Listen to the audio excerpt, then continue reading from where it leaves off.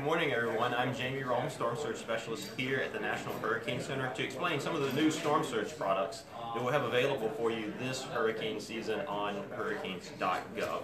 And we'll start with the first one here on the top. This is the new potential storm surge flooding graphic. It became operational this hurricane season as of today.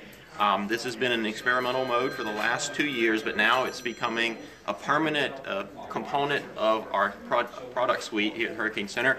Now, what this product is telling you, it's not telling you the expected storm surge, it's telling you the potential storm surge. Right here, potential, the most important word in this graphic, potential storm surge. It's telling you how high the water could get if the storm comes in right at high tide and it comes in at just the right angle, it has just the right intensity. So the way to, again, interpret that is the potential of how high the water could get above land if all the conditions come in just right.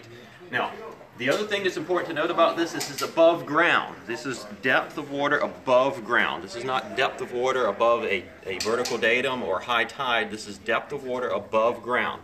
And then it is broken down here by color, with warmer colors indicating progressively deeper or higher water above ground, starting with the blue. This is 1 to 3 feet above ground. Then you go to the yellow, which is 3 to 6, orange 6 to 9, and 9 or the red here is greater than 9 feet above ground. So that's how you interpret it. There's a couple of new things we've added to this based off comments we received from our customers. 2 things here. This gray block here is the intertidal zone or estuarine wetland, or in layman's terms, that is the area that is normally wet under high tide, meaning this gray area is the areas that are routinely wet by normal high tide, or this is areas where people don't normally live, or at least we hope they don't live. And so this helps the eye focus on flooding over populated areas. In the old graphic before this would have colors on it which would be very distracting and miscommunicate the risk. In the new one, you have the option of either turning that off or on. So on the website, you can turn that off or on. The other thing we want to talk about here is levied areas. Right here, the levied areas. It is impossible to predict overtopping of levees or levee failure.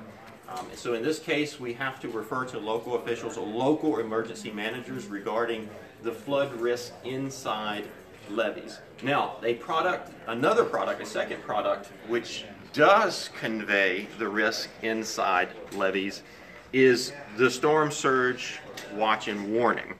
So you're all familiar with hurricane watches or warning, been around for decades.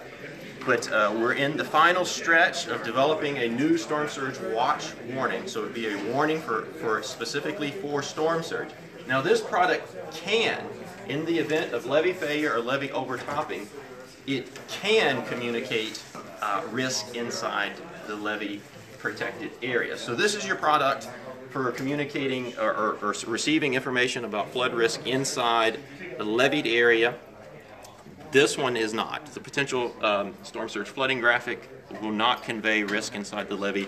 The storm surge watch warning graphic will convey risk inside the levee. Now, outside of the levee areas, how do you interpret this thing? Well, it's really straightforward. If you're in this pink area, it means the National Weather Service predicts a significant enough chance of life-threatening storm surge that you need to protect yourself. It doesn't have depths in it. The potential storm surge flooding graphic has depths in it. This is either yes or no. You're either in a warning or you're not in a warning. So the way to look at this is if you're in this pink area, you have a significant enough chance of life-threatening conditions that you need to do something to protect yourself. So these are the 2 new graphics that we have available for you this hurricane season. Hurricanes.gov, you can go there and get them at any time. This one is now operational or permanent. This one is still experimental, 1 more year experimental. So next year at this time, hopefully we'll be telling you about the operational storm surge watch warning. I'm Jamie Rhome with the National Hurricane Center.